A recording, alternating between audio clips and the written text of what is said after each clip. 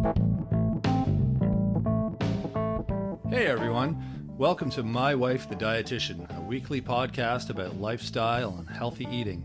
I'm Rob, and together with my wife Sandra, we invite you to join us on this informative yet entertaining journey through the complex world of healthy eating. We'll cover everything but the kitchen sink. Each week we'll discuss topics ranging from how to protect yourself from developing cancer, spicy foods to rev up the libido, to caring for your palliative grandfather with Alzheimer's. We'll also delve into more complex issues like, what the heck is oat milk? Why doesn't my butt fit into these jeans? And every guy's favorite question, will eating spinach really make it bigger? Join us each week as we strive to educate, enlighten, and entertain you.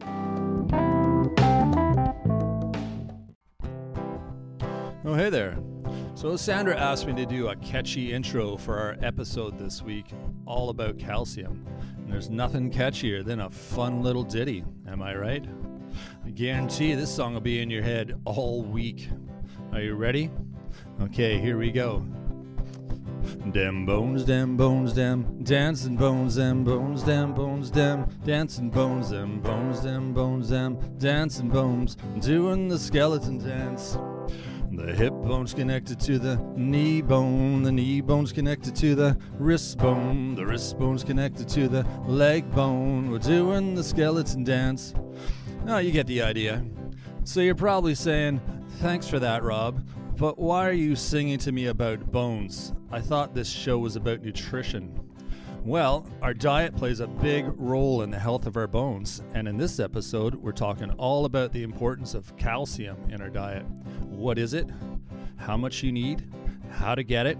As well as some of the issues around getting too much or not enough. It's a good one. Stay with us. Dem bones, dem bones, dem dancing bones, dem bones, dem bones, dem dancing bones. I know you're singing it. Come on. How can you not? Bones, dem, dancing bones, dem, bones, dem, bones, dem. Welcome to episode 18 of My Wife the Dietitian. Hello, Sandra. Hi, Rob. How's it going? I'm great, thanks. How are you? I'm well. What are we talking about this week?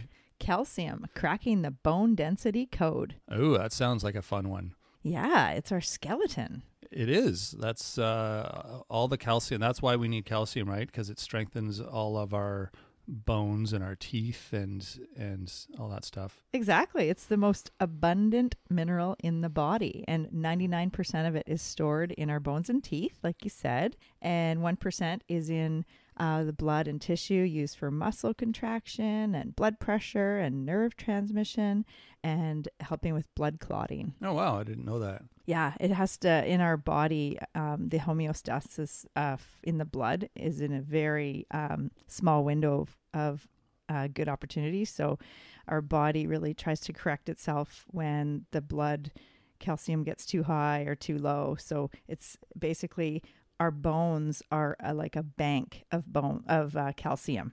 Oh, that's really neat. And then it takes it from the bone. Oh, okay. That's why there's issues with like osteoporosis. Exactly. Where it's, oh, wow. Yeah, it's kind of like deposits and withdrawals. Deposits and withdrawals is like continually happening because our skeleton is not a static thing. It's dynamic. It's a living organism. It's not like a rock. It's always changing.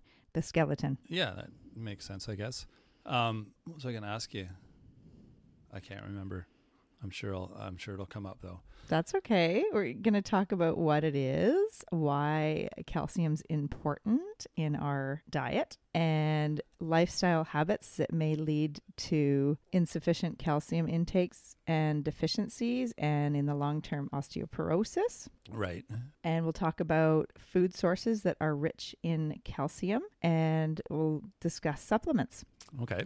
And I think you had mentioned in one of the previous episodes that calcium, our osteoporosis isn't just like an old age issue. It's something we have to think about when we're younger, like keeping our bones strong so that they don't deteriorate when we get old. Yeah, right? I'm so glad you said that because, I think we talked about it in episode 2, the preteen vegetarian.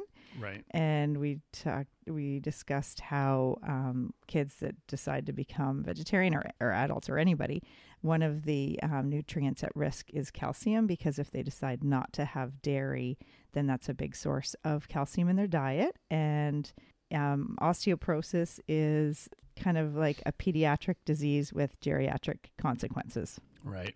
I'll just mention too that episode isn't specifically for people who have a vegetarian preteen.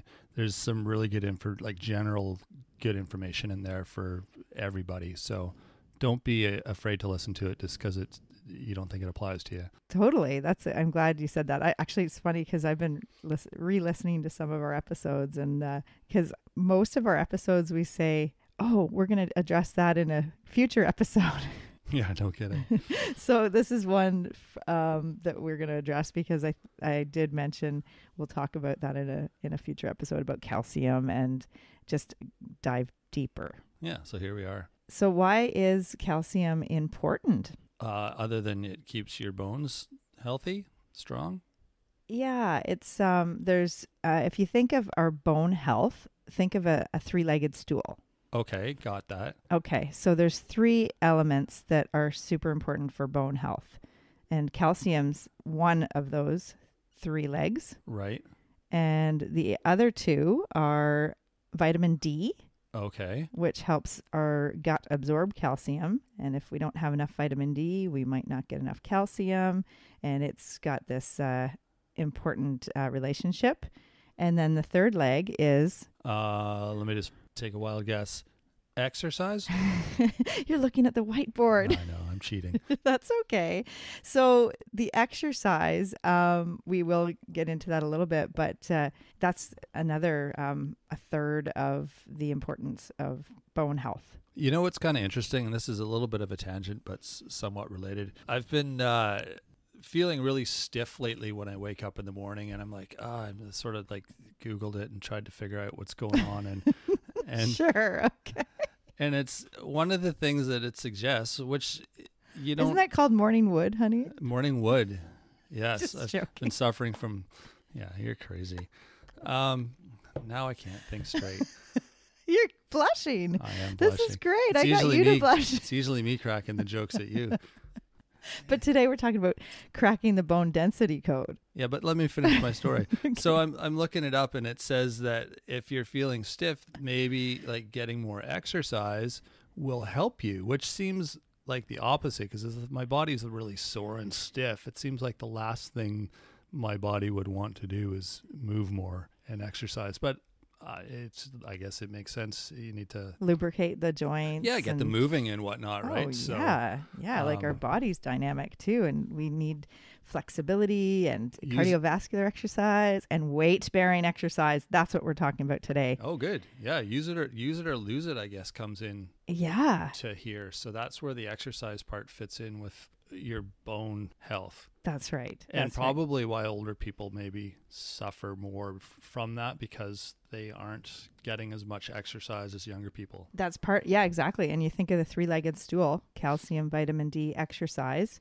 So if any of those are lacking or less than they should be, then that's going to affect your bone health. Right. And interesting about exercise, kids that do gymnastics or weight-bearing activity, they have stronger bone mass than swimmers and cyclists. Because those aren't weight-bearing. Exactly. Especially swimmers. Yep. And cyclists. But those things are really good for you still. Oh, they're excellent. Yeah. Any exercise is great. Any cardiovascular exercise is excellent. But if we're talking about bone density and bone mass, you need gravity to pull down on the bone to help pull the muscle.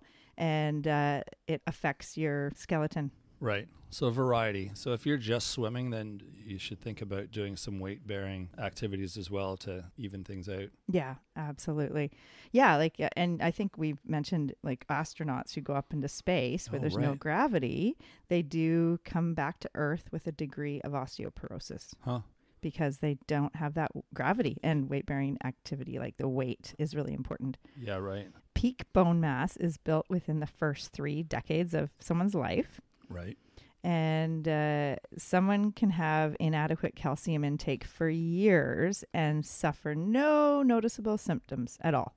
Only later in life will things start to happen where more fractures and maybe osteopenia, which comes before osteoporosis. Right. So there are definitely lifestyle habits that may lead to insufficient calcium intakes and deficiency. Oh, really? Yeah. Just as episode number 2 talks about becoming vegetarian, but then not really replacing the dairy or, getting calcium-rich foods and fluids in your diet every day. Right, I see. So that's one thing that could lead to insufficient calcium intakes if you're not careful. Also, long-term dieting or restrictive eating can have an impact on your calcium intake and then lead to deficiencies and osteoporosis down in the future. Is that dependent on if your calcium intake is lower because of that diet? Yes. Okay. Yeah. So if you're, restricting calories, and part of that is watching, I'm not going to have yogurt, I'm not going to have cheese, I'm not going to have milk. Yeah, there's a lot of diets that restrict what you can eat, but if you don't replace those nutrients in another way with foods that you can eat, then you're going to have deficiencies and issues. Exactly. Gotcha. Yeah, I'm glad you clarified that. Oh, that's why I'm here.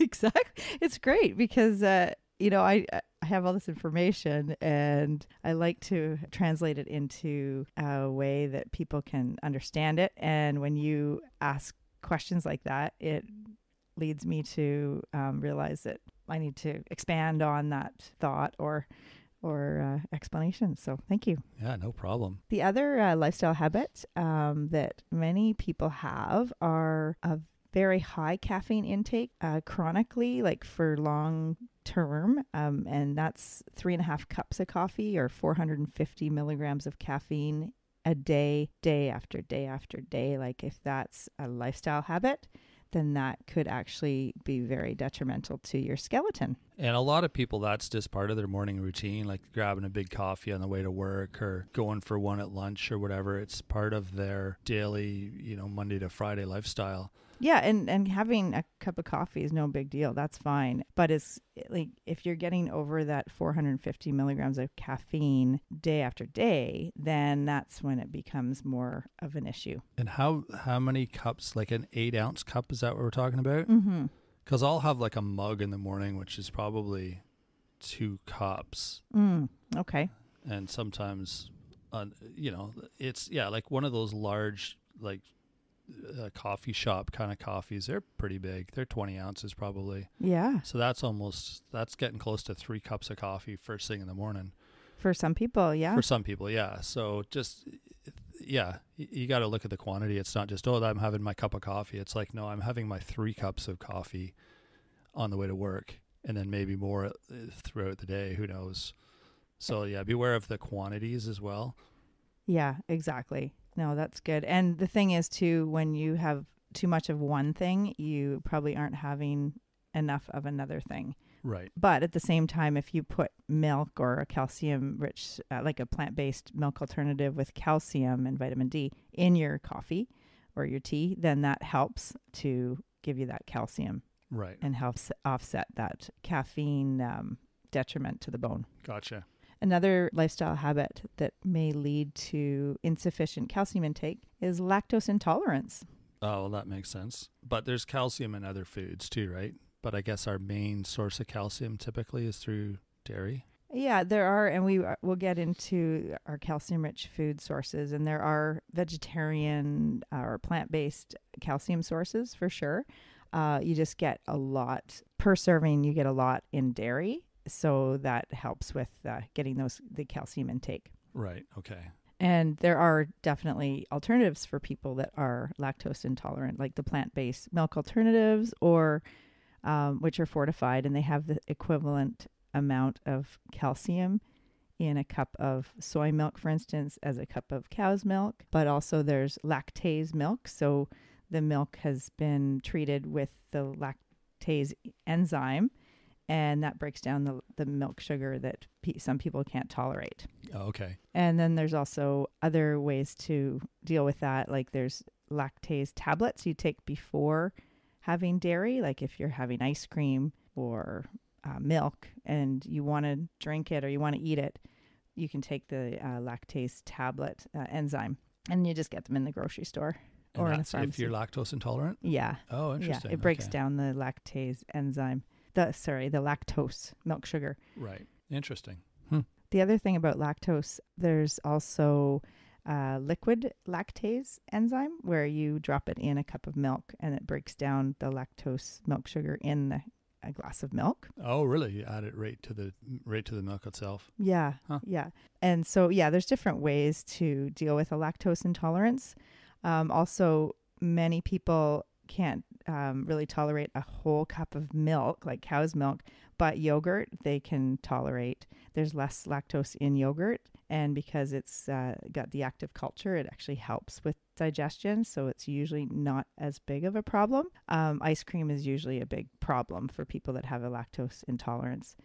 Cheese is typically tolerated, but not for everyone. Like there's a scale, right? Like some people have an extreme lactose intolerance. They can't have anything with any bit of lactose. And then there's other people that can, they just can't drink a cup of milk, but they are able to have cheese and yogurt without having the symptoms of lactose intolerance, like indigestion and cramping and bloating and diarrhea and all that.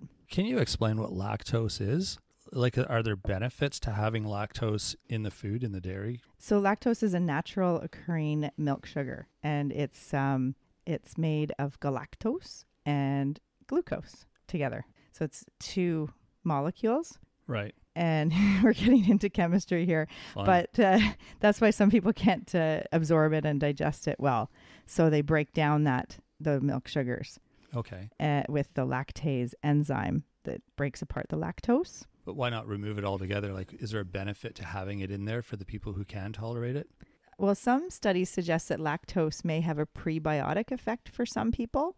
So it might stimulate the growth or activity of certain good bacteria in the gut. Right, okay. And the amount of lactose in dairy food varies. As I mentioned, like a cup of milk has way more lactose than cheese, for instance. But yeah, it's just a natural occurring milk sugar in milk. Okay, interesting. Just was curious. Yeah, so if you're cutting out dairy and you don't have other sources of calcium foods and fluids in your diet, then that puts you at risk for insufficient calcium intakes and long-term deficiency, puts you at risk for osteoporosis. Right, okay. I should mention, people highest risk of osteoporosis are women over 50, white, like Caucasian and Asian women. Oh, really? Okay. Yeah, and there is a link, definitely.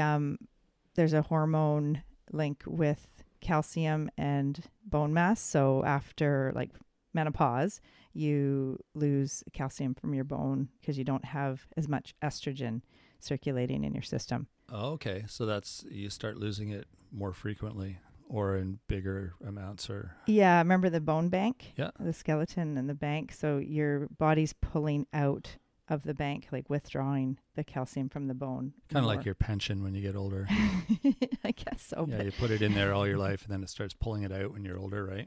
Yeah, and a good way to tell if you might be at risk for fractures is if you have a significant height loss, more than 2 inches, and if you have receding gums, because remember it's part of bone and teeth, if you have lower back pain or curve stooped shape to the spine. Okay. So those are some indicators. Yeah, exactly. Of possible osteoporosis. Okay. And fragility related fractures occur when even mild impact causes a wrist, back, hip, or other bone fracture in frail women. Right, okay. So, there is something to be said to have a little bit extra meat on your bones. And remember, the scale is not always a great indicator of your health, because if you have low weight, that means your skeleton might not be super strong. Okay. Yeah, that's good to point out. I think a lot of women, especially look at the scale, and they forget to factor in that our bones have mass, and we want good bone mass. Yeah, society has taught us that it's all about like weight is the highest priority as far as social acceptability. You have to look a certain way and weigh a certain amounts, but they don't factor in the other health factors. Yeah, absolutely. Yeah. So yeah, just to reiterate, it's really important to have good bone mass, and if you can get good amount of calcium in the first 3 decades, that's really important. Yes, excellent to know. So another lifestyle habit that may lead to insufficient calcium intake would be too much pop and soda. Yeah, I mean, there's no benefit to those. But there's actually a chemical thing that happens. So the phosphoric acid in pop and soda, even in diet pop, upsets the balance of calcium. Okay. So the other thing about drinking too much pop or soda is, as I mentioned before, displacing nutrient-rich fluids. And so if you're drinking too much pop, then you are probably not drinking plant-based alternatives or milk or calcium-rich fluids or water. Yeah. Healthy beverages. Exactly. Yeah. Good point. Yeah. The next one is a lifestyle habit that may lead to insufficient calcium intake would be too much sodium in your diet. Okay, which is salt. Yeah, exactly. Right. So if you had a daily intake of 3,000 to 5,000 milligrams of sodium, and we're going to talk about sodium in more detail in a future episode. I just did it. But if you have that much salt in your diet, which is, I think, kind of the average North American intake, that can reduce bone density. And there's a bit of a formula with that. So can you nobody knows how much salt that is. I mean, what does that look like? Is that like a handful of salt or like a pinch of salt, like whatever milligrams you just said there? What do you think that is in terms of, and it's not just adding like shaking salt on your food. It's there's sodium in a lot of different foods, right? So I'm just curious as to how someone would easily measure that without getting out a calculator and, Yes. Okay. How much? Let's see, just a second. Sandra's just getting out her calculator to do the formula here and just get the measuring cups out and the Bunsen burner and doing it all so you don't have to. We're making it easy for you. I guess that's what we do. You're funny, Rob. There's 1,500 milligrams of salt in a teaspoon. 1,500 milligrams in a teaspoon. And you said 1,100 a day. No, I said 3,000 to 5,000 milligrams a day. Oh, okay. And that's, remember, in processed foods and adding salt to your food. And there's a lot of, hidden sodium in our diet. So yeah, it is, the average intake is pretty high. So when we take in 1,100 milligrams of sodium, we actually excrete calcium in our urine. Really? Yeah. And it's a loss of 203 milligrams of calcium. So almost the amount in a cup of milk. So we're taking in lots of salt, and then your calcium's excreted in the urine. Oh, I had no idea. Every 150 milligrams of calcium eaten excretes 20 milligrams of salt. So it's the opposite happens. If you add more calcium, then you can lose some of the sodium. Interesting. Wow. That's crazy. I mean, crazy cool. Yeah, so decreasing the sodium in your diet may reduce blood pressure in salt-sensitive individuals, and it can help with preserving calcium for bone density. We are learning a lot today. Yeah. So yeah, the sodium in the diet, there's a lot, there's been controversy. Oh, it doesn't matter. I can have lots of salt, but it can impact your bone density. Wow. Yeah. I never realized that those two were related. Mm-hmm. Yeah. There's also medical conditions that can put you at risk for osteoporosis. And there are lots of them in our society, unfortunately.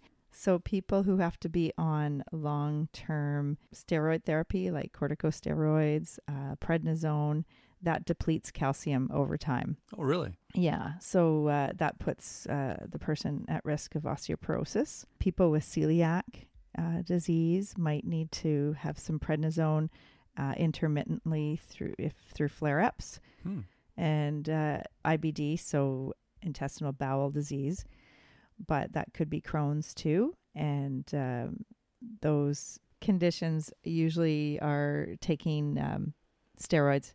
Also, the vitamin D is absorbed in the small intestine, and so people with IBD or celiac or Crohn's can not, maybe they're not getting enough vitamin D absorption. Right. Okay. And that impacts how much calcium our body takes in. Interesting. Yeah. I wonder if people with those issues are aware of those things, hopefully. Well, hopefully, when they're getting their prescriptions for whatever corticosteroids they have to take, that there is a warning about long-term risks, basically. Yeah, for sure. Yeah. They can also impact, this is a side note, and we'll talk about it in another episode, but they can impact blood sugar, and people can develop diabetes taking steroids long-term. Oh, okay. So people also having cancer treatment and chemotherapy, systemic therapy, do have to take steroids to help trick their body to think that everything's okay. And that is a steroid that can impact their calcium and their bone health. Over long term. Yeah. Right. Yeah. Also, multiple myeloma is another type of cancer. And kidney and liver disease, those conditions can affect calcium and risk of osteoporosis. And rheumatoid arthritis is another one. Wow. Lots of stuff, hey? Yeah. And, I think a lot of those tend to be in women over 50. So they're already at the higher risk of developing osteoporosis. And now there's all these other kind of layering effect of risk. Wow. Yeah, no doubt. Okay, so people may wonder, well, what's my calcium requirement? And depending on your age and sex, then that affects how much calcium you need. So It's too bad there's not a rule that could apply to it. you're reading the whiteboard. Oh, always. Okay. I'm trying to stay one step ahead of you. Well, you're actually 2 steps right now, because first I want to talk about requirements, and then we can talk about sources of calcium, and we'll talk about the rule of 300. Oh, okay, there is a rule. That's funny. Oh my goodness. You kind of blew my cover though. I was trying to sound smart. Well, it's okay. I love how you take in this information and you completely absorb it. And so, you have 18 episodes worth of information. We could almost call you a registered dietitian soon. No, it's not that easy. I know. There's a little bit more work involved. I'm just teasing. I've watched you. Yeah. So the requirements. So ages, adults basically, under 50 need 1,000 milligrams, and over 50, you need 1,200 milligrams. Of calcium. Yes. Per day. Per day. That's right. And 4-year-olds to 18-year-olds need 1,300 milligrams. So a little bit more than over 50. Okay, right. Because they're growing and they need to get their skeleton strong. Exactly. That's right. So, yeah. And I think a lot of kids fall short with their calcium intake. Upper limit, so upper tolerable limit for the RDI for calcium is 2,500 milligrams. And what happens if you go over? It's usually not because of eating and drinking calcium-rich food sources. It's usually you go over when you have supplements. Oh, okay. And you get too much that way. And we'll talk about that. But yeah, kidney stones, arteries, you can get the calcium build up in the arteries. Oh, okay. It's a mineral, so it's not a water-soluble vitamin like vitamin C, for instance, where you can pee out the extra. Your body stores it. It's a mineral, so it's got to be stored somewhere, and ends up usually, possibly kidney stones can develop or in your arteries. Interesting. Yeah. So the rule of 300. Oh, there we go.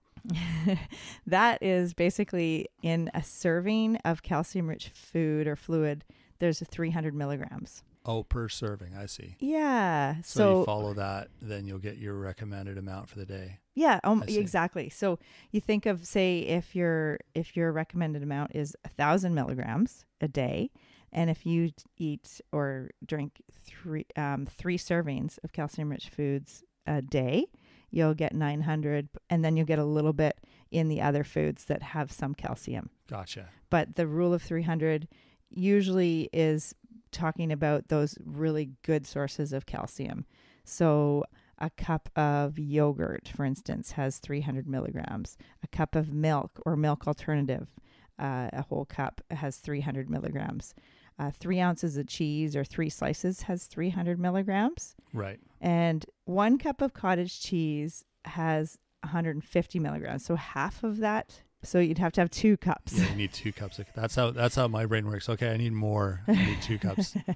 Well, That's you can a afford lot. to just eat bigger servings of everything. But yeah, so that's probably a lot for most people, like 2 cups of cottage cheese in one sitting. No thanks. I mean, I like cottage cheese, but Not that much that's a lot. Yeah. So 1 cup gives you 150 milligrams. So it's not quite as good a source as yogurt and milk and milk alternatives. Right. But it's yummy. Yeah. Now there are plant sources of calcium that you can include to help with your calcium intake. So they're kind of in different categories, actually. Like soy, there's tofu. Usually it's set in a calcium medium. Oh, I see. So it's got calcium in it. Right. And then edamame, the little edamame beans. Like soybeans, aren't they? Yeah. And soybeans and tempeh, they all have some calcium. The green leafy vegetables have some calcium. So bok choy and spinach, collard greens, kale, broccoli. There's good amount of calcium in beans and chickpeas and lentils. Oh, great. There's some in figs. Oh, really? Figs? Yeah. Huh. Yeah. There's some calcium in figs. Oh, I didn't mention seaweed like kelp and wakame. They have some calcium. Flax seeds and chia have calcium. And almonds and Brazil nuts also have some calcium. Nice. And one of the richest source of absorbable calcium is canned fish with bones. Like like sardines? Yes, and salmon. Salmon. What are the little sardines? I guess I'm thinking. Yeah. Or no, I'm thinking tuna. Is that? They don't have bones. Oh. They don't it's can them salmon. with the bones. It's the canned salmon that sardines, anchovies, Right. mackerel, any canned fish with bones. If you mix up the bones, it's really quite soft, the bones, but that our gut absorbs the calcium. They're rich in vitamin D. It's really good. So you want to eat that part when you open the can. You're not like, hey, let's take that out. You want to actually mush it down, and because you said they're soft, so you just mash it in, and that's super good for you. Yeah, super excellent absorbable source of calcium. And that's the other thing with like supplements. We'll talk about the how well they are absorbed. But plant sources of calcium are another way to get more calcium.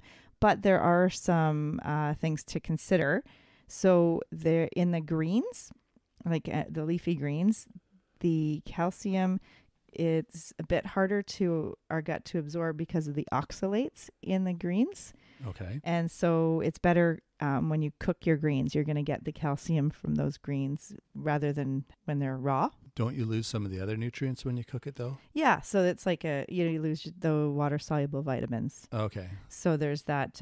If you cooked it, say, in a lasagna, say there's spinach in a lasagna, it stays in that food. Like, even though, you know what I mean? Like, it's cooked it's cooked into the food. Yeah. It doesn't evaporate. That's right. Gotcha. Okay. Yeah. But yeah, if you steam them or boil, then you're losing the water-soluble vitamins.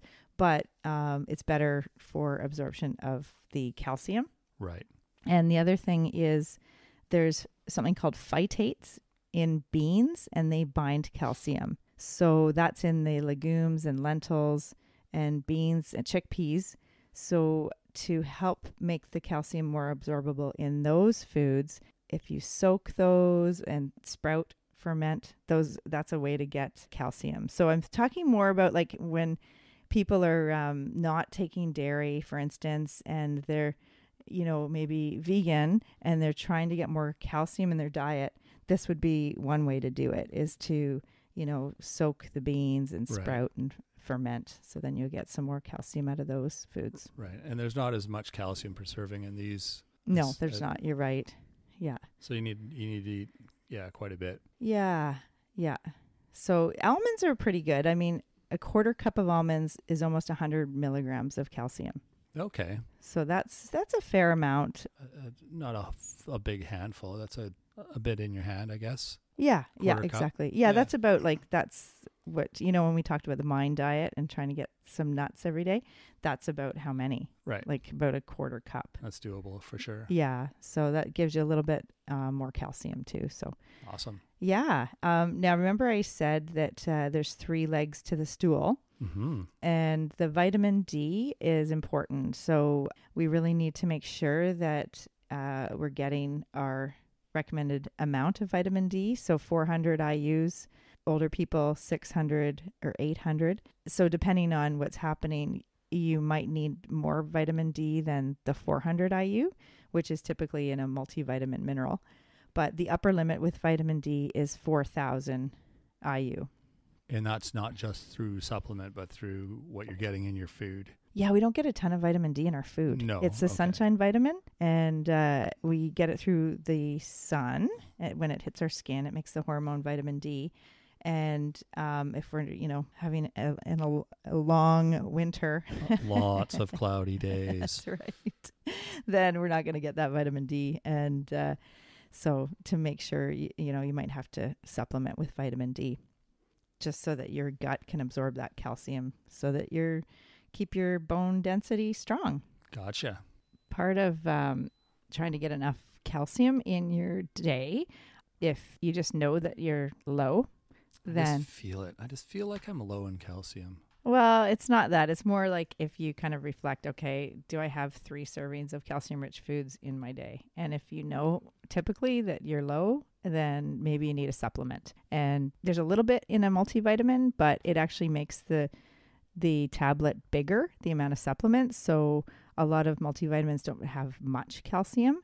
So the two most common sources of calcium supplements are calcium carbonate and calcium citrate. Okay, yeah. And part of the rule of 300 is your gut only absorbs 300 milligrams of calcium at any one time. So if you go out and buy 1,000 milligram supplement, that's probably not a good idea, because Even though that's what you need for the day. right. Right. So your body can't absorb all that in one go. Yeah, exactly. I don't even know why they sell them.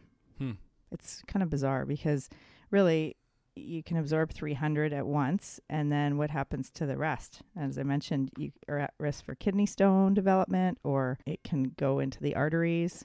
Yeah, you don't want excess calcium in the body, like getting deposited in your body in various places. So it's probably better to stick with the rule of 300 and just have a high calcium source at each meal. And if you're taking a supplement, just don't take more than 300 at a time.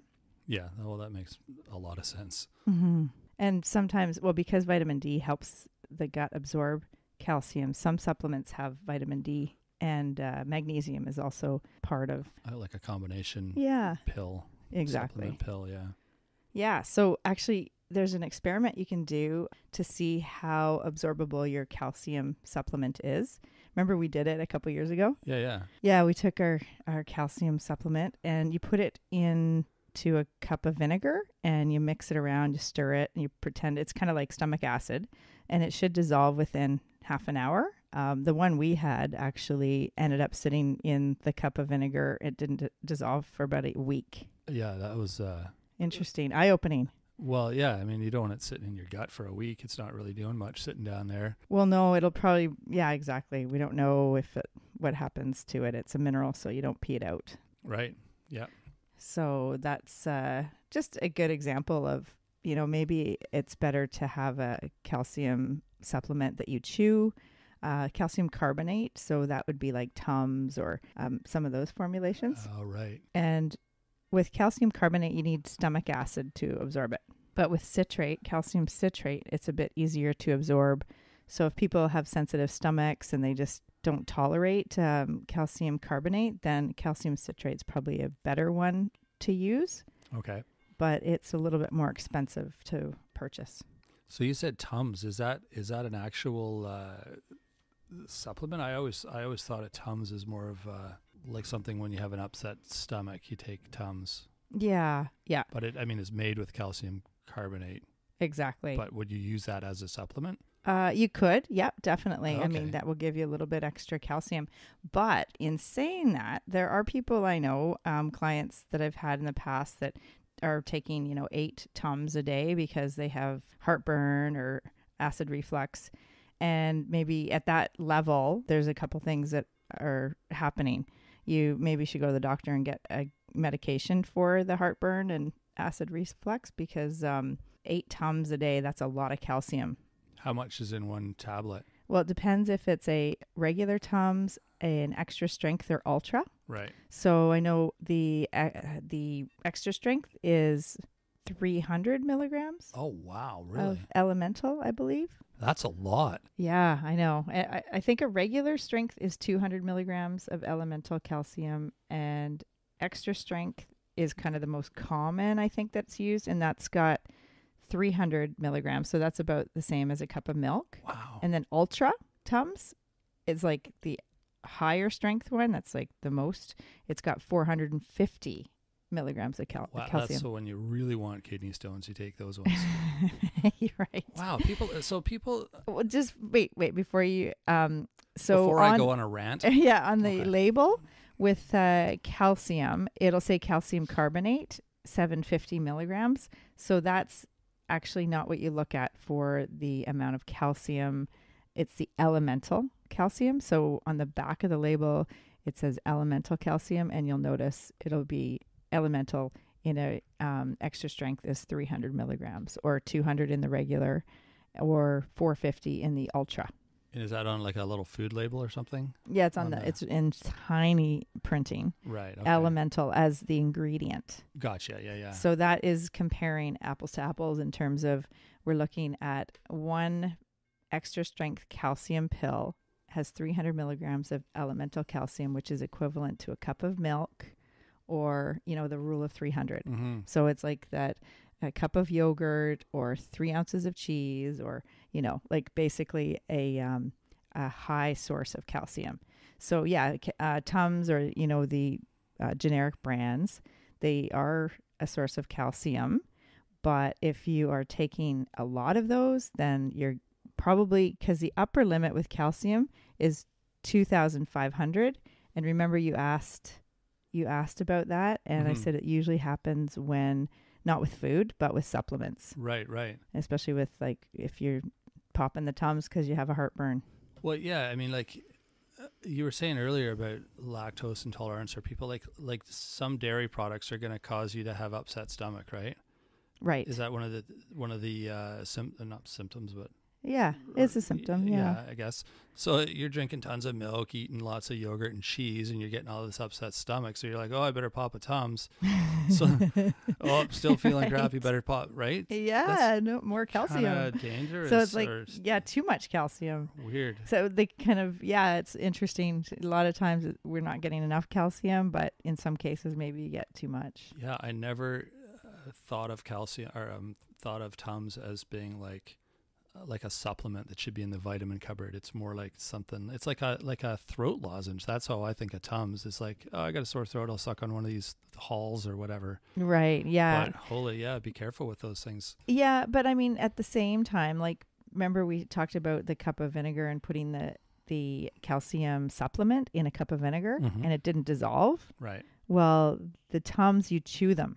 So you're going to probably get that calcium. If you chew it, you're going to help it dissolve. Because the tablet we put in the vinegar, you don't chew those. You swallow them. No, but you're getting a lot of calcium. I mean, potentially a lot of calcium if you have a normal amount through your diet, and then you're eating Tums like they're candies. Yeah, oh, yeah. Definitely.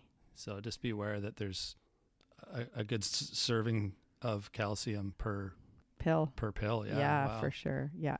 There you go. All right. Well, is there anything else to talk about with calcium? I think that's about it.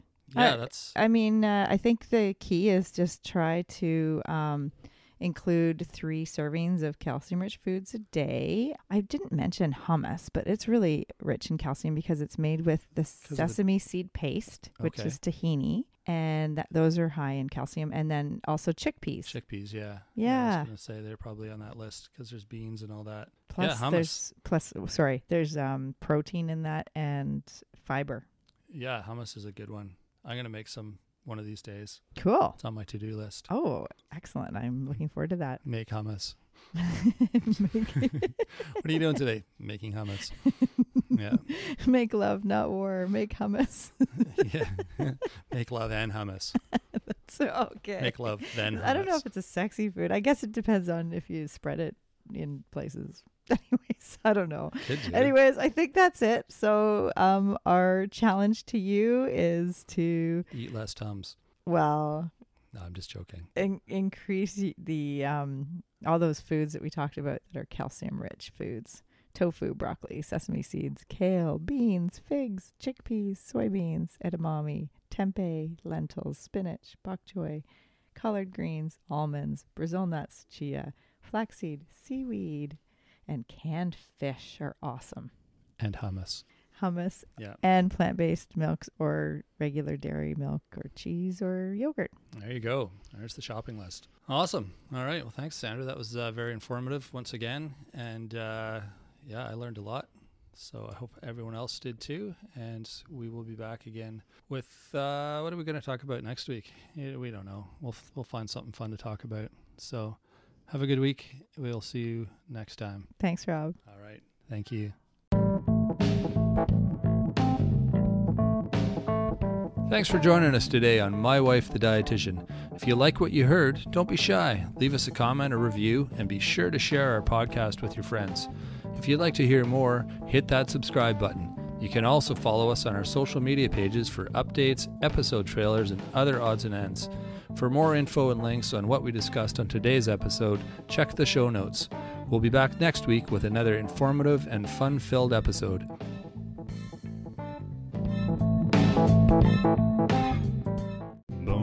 Bones them, dancing bones them, bones them.